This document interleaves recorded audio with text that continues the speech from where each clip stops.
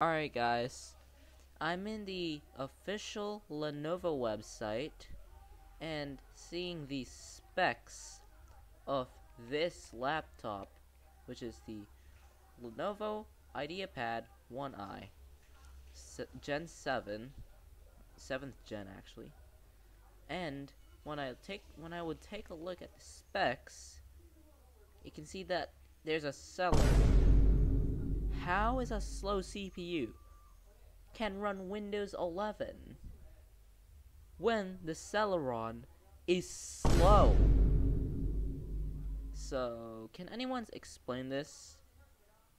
Or I would not expect this to be the specs to run Windows 11. Doesn't even have SSE 2.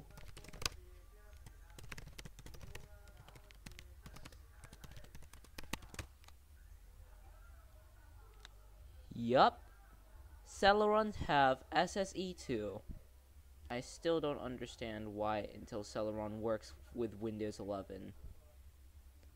As always, goodbye.